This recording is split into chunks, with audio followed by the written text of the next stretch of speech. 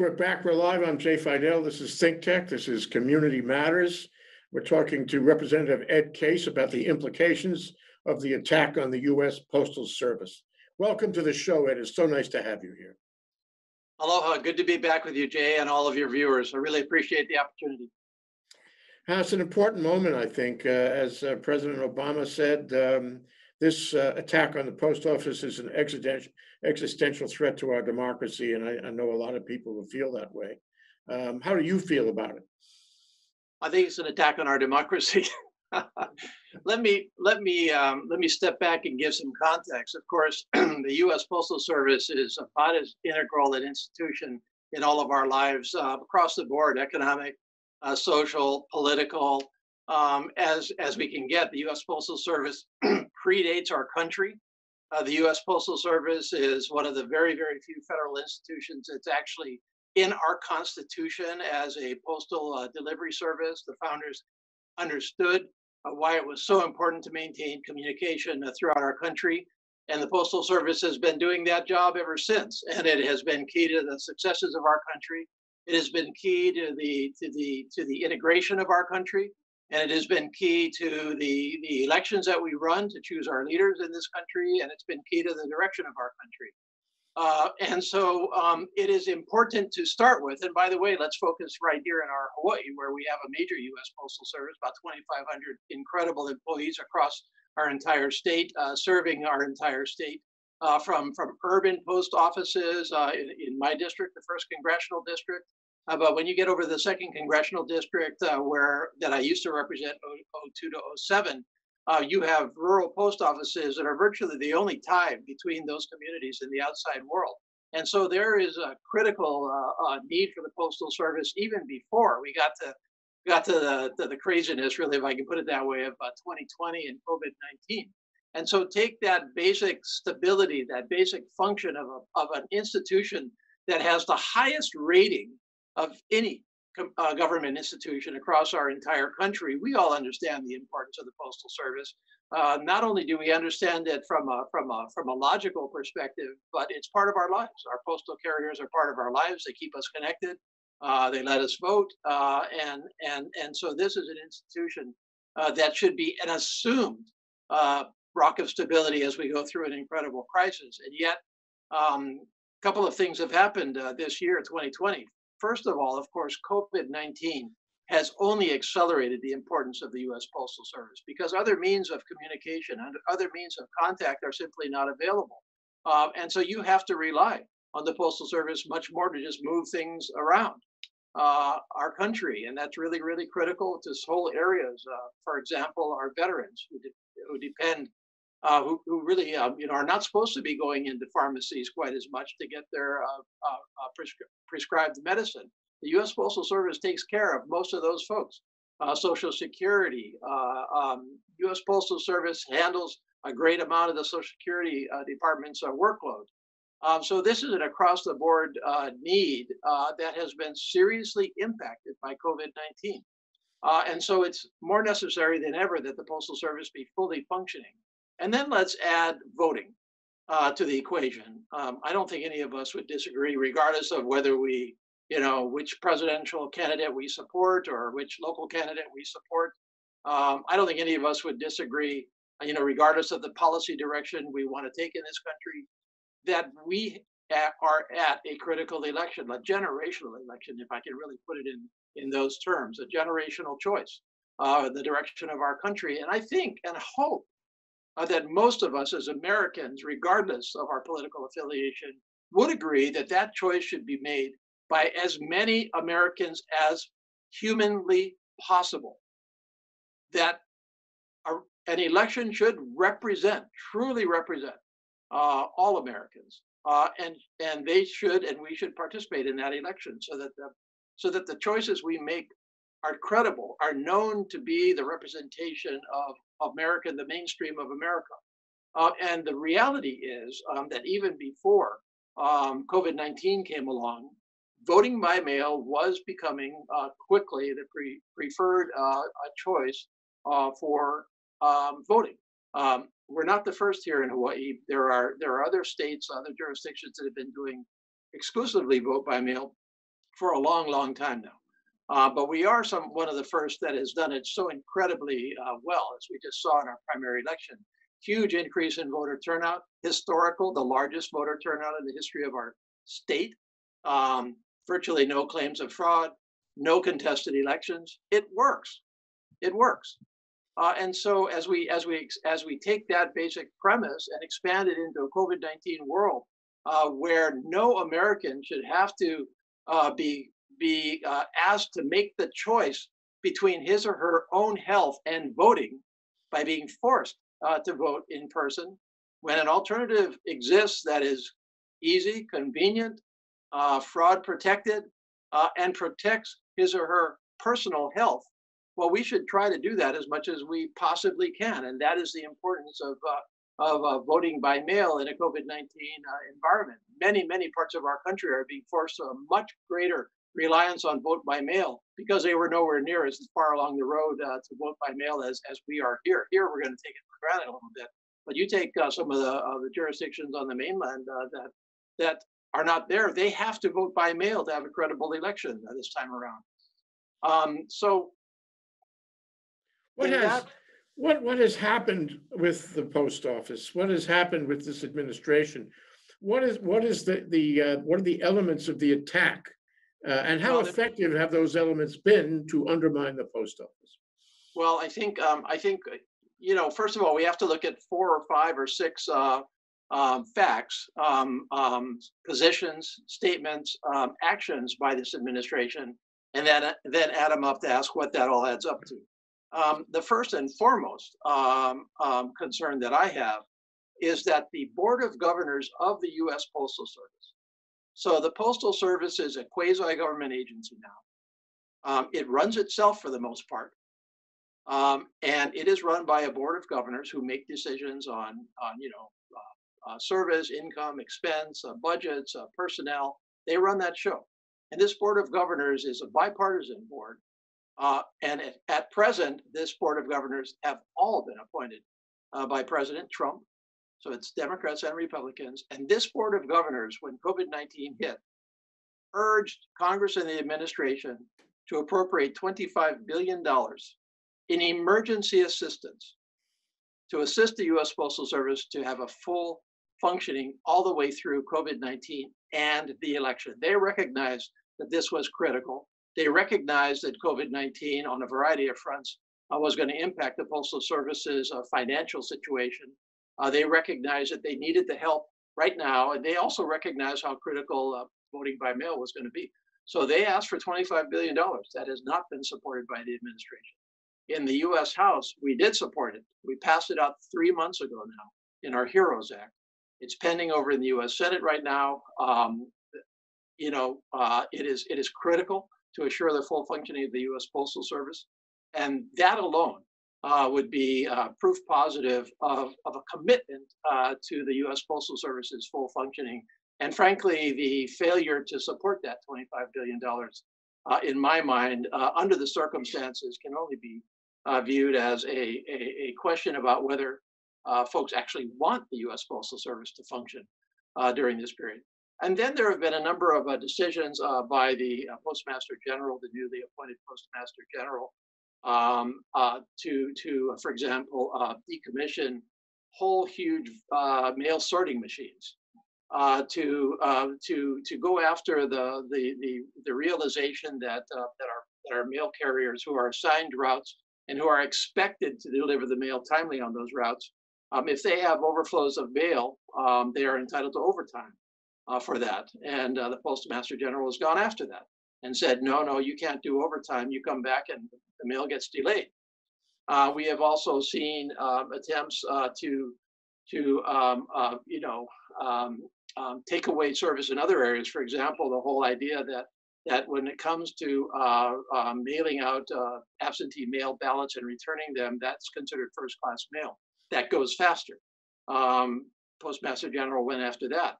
There have been other occurrences that the Postmaster General has proposed under the explanation of quote unquote improving the U.S. Postal Service.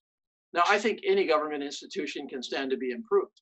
And the U.S. Postal Service is having a tough time in the big picture financially. Was before 2020 and will after 2020. And so there are very difficult decisions to be made in the U.S. Postal Service.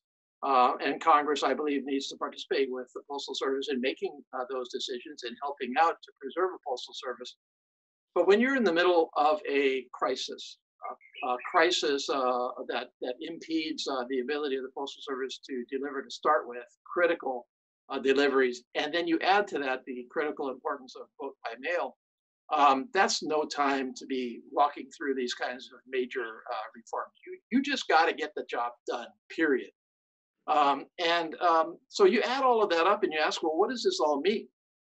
And to me, what it means is either or both of a complete lack of appreciation of the role of the U.S. Postal Service in this crisis and in mail-in voting, or frankly, a voter suppression approach, where there is a conscious effort to actually get less people to vote by mail than the maximum number of people to vote by mail.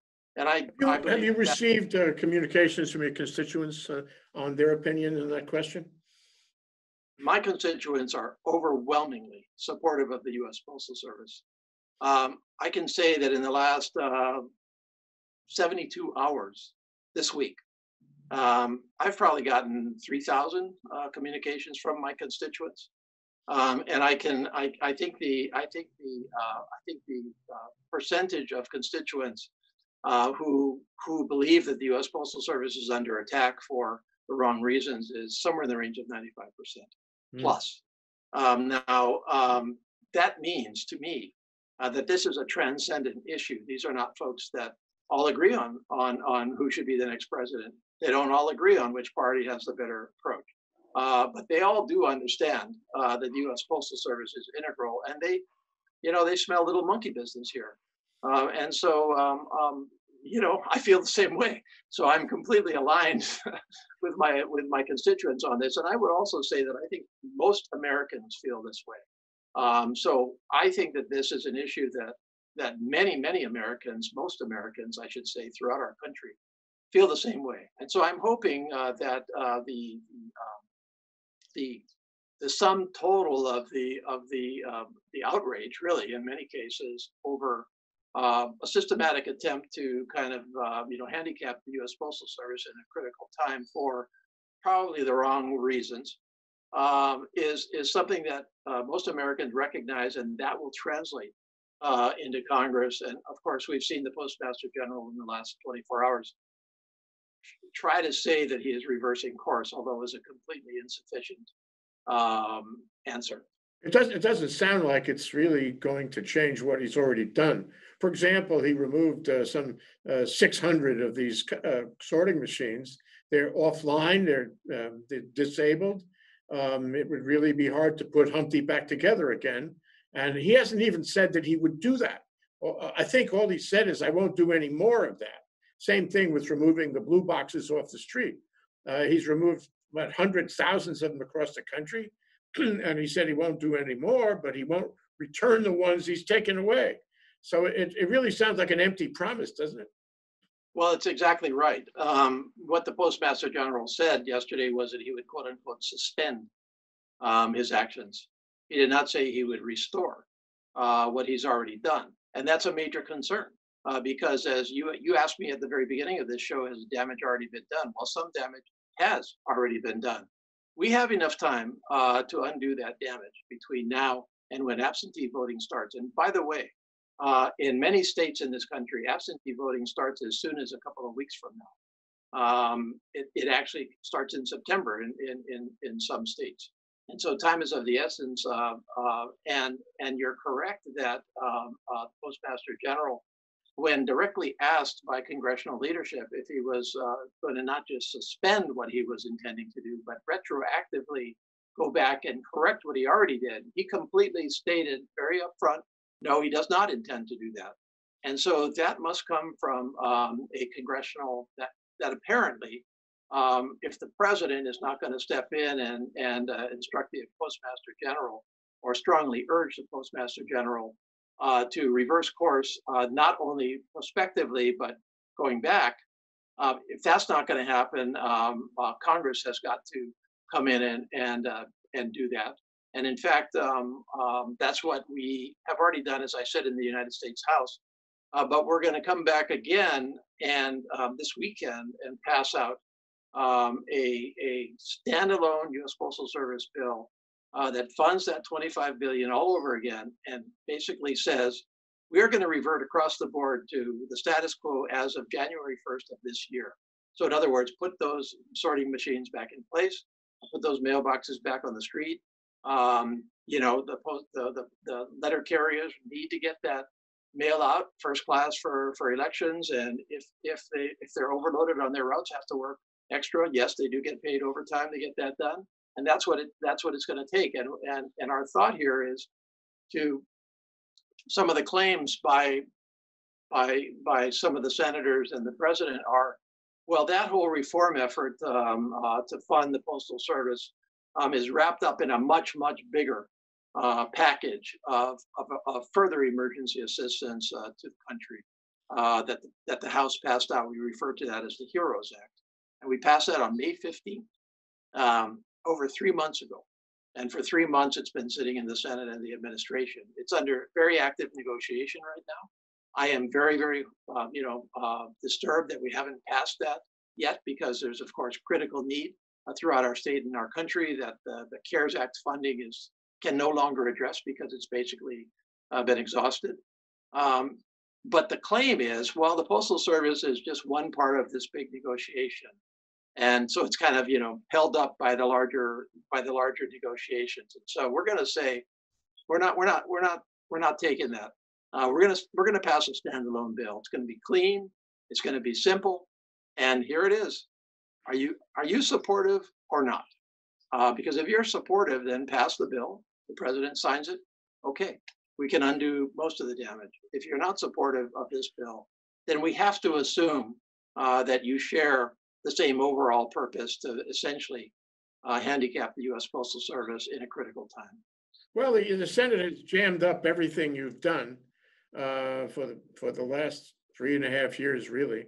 Why would it change its mind now? Do you think it's under such pressure by its constituents, their constituents, that they will relent on this? Because it seems to me there's a fair chance they'll pan it the way they pan everything from the House. Well, first of all, I don't want to be the over the top in terms of kind of the everything statement, because the fact of the matter is that we have worked with the Senate and the president to accomplish some things in the last couple of years, especially the last, 19, 20 months since I've been back in office.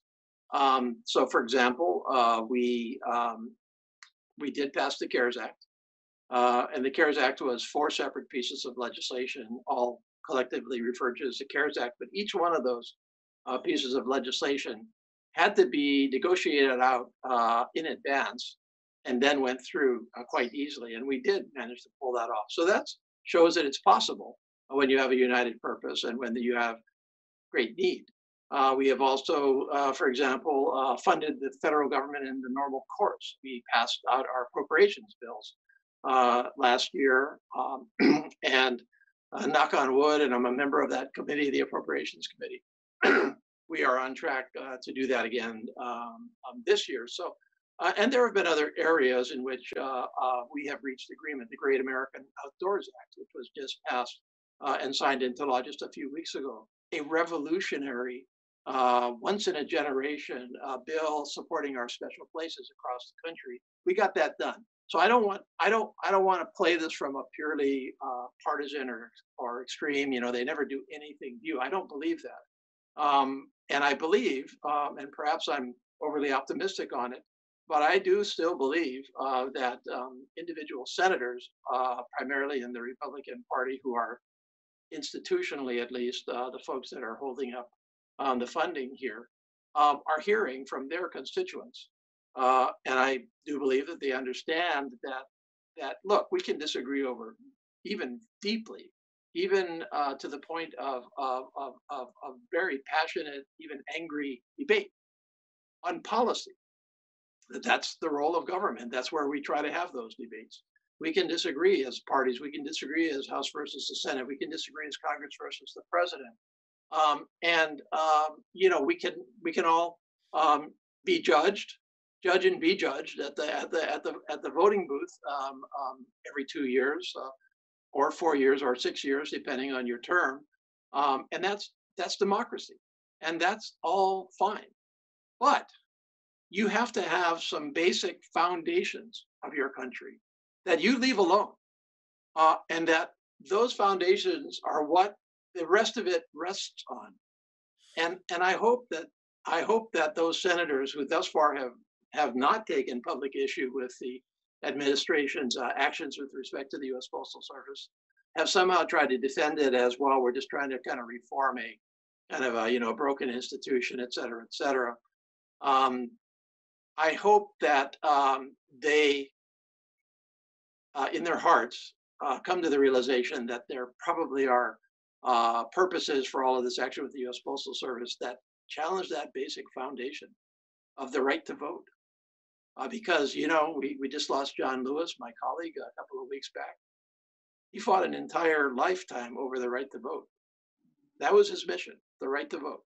And to think that, and to think that, after all of these generations, all of these decades, we may still be seeing institutional voter suppression, but on a massive scale from our federal government. That should be completely unacceptable to any American, especially any United States senator.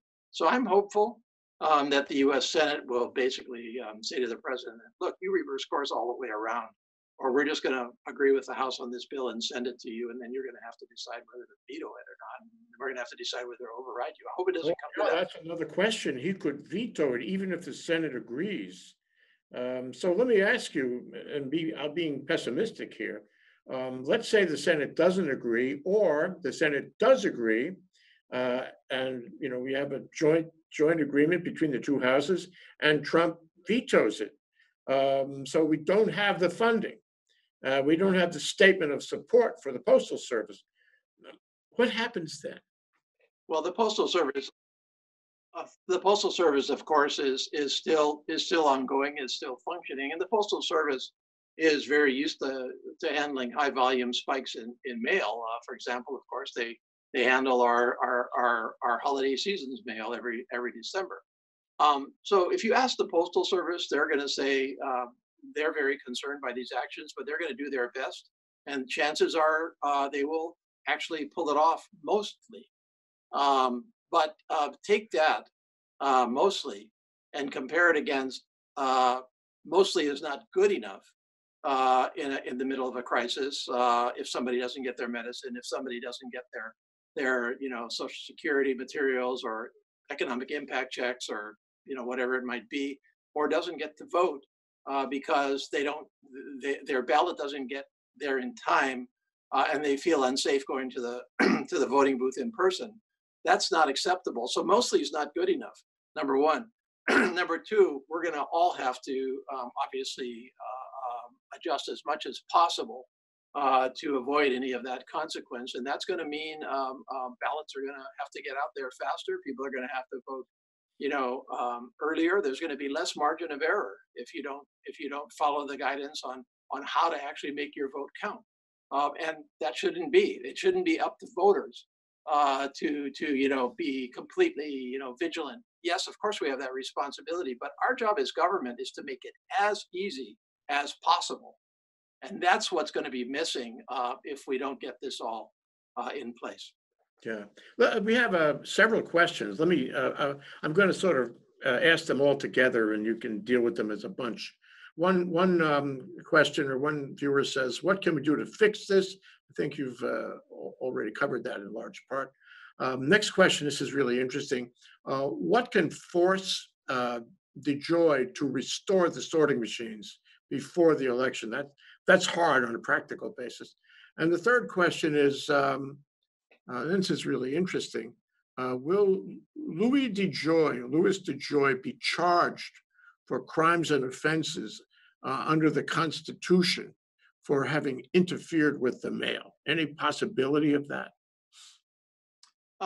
What can we all do? Well, I think, I think in Hawaii, I think the congressional delegation is pretty much on the same page with what I've said. I don't want to speak for my colleagues, but I've certainly seen what they've said, and it's very consistent with what I've said. So I think we're all, with the program, and we're all supportive of what I talked about, the 25 billion emergency appropriation and restoring things to the status quo as of January 1st of this year. That's what we want.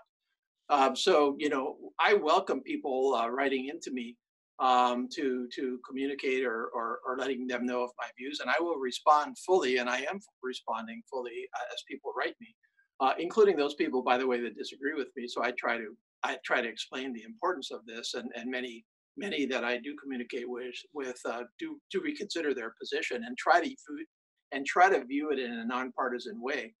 But frankly, if folks really want to help, if you've got friends and relatives that are in states that are represented by Republican senators in particular, you should write them and make sure that they contact their senators, because that's direct grassroots influence of the political process, and those senators listen to their own constituents, and that's where the decision is going to be made on this. In terms of restoring the equipment, I think that we have time to restore a fair bit of it. So we don't have unlimited time. So one would hope that both the Postmaster General and the President would stand up today and say, no, we understand this is an emergency. We're going to go out there and do it all, and these are the steps that we have to go through in order to get that done. In that case, we could probably remedy, as I said, most of the damage, but we'd have to start now to do that. And then in terms of charging the Postmaster General, I just don't know how to make a judgment on that. I mean, in all honesty, as I look at it today, I may disagree with him deeply on his actions and his policy, but I don't detect any, impeachable criminal conduct actions. Now, I've been surprised before by administration officials who appeared to be, acting within the broad scope of discretion that they have as administration officials, when in fact, when you started to dig under the surface, there was some allegedly criminal conduct. And by the way, the Postmaster General, of course, is subject to congressional oversight and has agreed thus far to come up to Congress to answer questions in official congressional oversight hearings, as he should. I would be much more concerned if he, like other administration officials, was instructed by the president not to come to Congress to explain the administration's actions. But no, I don't see that quite yet. Well, there you are, in a situation which nobody would have anticipated, and it seems to get worse every day and threaten our democracy all the more. And my last question, Ed, is how do you feel about that? You're a man of great character. We know that from your political career here in Hawaii, and we fully appreciate it, and we're behind you. But I just wonder how you feel about being in Congress now with all of these shenanigans going on. Deeply disappointed. To go back to a point that I made earlier, I think that there is a zone for reasonable compromise and agreement in our country that is available, but people are scared to use it nowadays. Because somehow they think that this is such a deeply divided country that the mere action to compromise is viewed as a form of treachery by party loyalists on both sides. I'm not going to excuse either party on this, by the way. And so that zone of agreement is still there. It is still my dream that it be utilized much more, and I'm still optimistic that we can do so in the right environment, a less poisoned environment, a less political environment. And I am doing that in Congress. And I found many, many fellow travelers, by the way, who feel exactly as I do, that there's so much in this country that we can actually find some reasonable middle ground compromise solution, whether it be immigration reform or foreign policy or healthcare. These are the big issues of our time. And there are solutions that would work for our country and that we could all pursue. It wouldn't be easy, but as we would devote ourselves to it and be given the rope really by our constituents to try to arrive at those agreements, we could get those done. Number one. Number two, there's a zone of disagreement, policy disagreement, just two paths in the road, and you kind of have to choose one or the other. And Congress is where that decision should be made, and I'm very comfortable with that role. I don't prefer for it to come down to such a binary choice, because again, I think that most of these decisions, there's a zone of agreement that could be accomplished. But I have no problem with the great policy debate, and I have no problem with making that binary choice when I have to in representing my constituents. What bothers me the most about this situation, the Postal Service is really the exhibit number one to that, but it's not the only exhibit, is a threat to the foundations of democracy. All of what I talked about rests, again, I'll say it again, on a foundation. And we have very rarely have we seen such threats to the foundation, where questions are raised as to whether democracy itself works. Questions are raised as to whether the right to vote should be maximized. And to me, that's the biggest danger that I see right now. That's the biggest disappointment that I have going back to Congress, because I want to assume those foundations, and I want to protect those foundations, and I cherish them, and I think that without those foundations, we're gonna drift. And so I want those foundations. I want to have that debate. I want to find those agreements, and I want to vote one way or the other where that agreement is not possible. But again, the foundations are critical, and that's where I think the U.S. Postal Service situation that we find ourselves in, that's why I say it's a threat to democracy. Ed Case, our congressman, we admire you. We respect and appreciate your work on behalf of Hawaii, and we wish you all the best. Thank you so much. Thank you so much for having me. Any contact from anybody, case.house.gov. Happy to answer your questions, hear your concerns and your opinion. I appreciate you very much. Thank you. Thank you, Ed. Aloha. Aloha.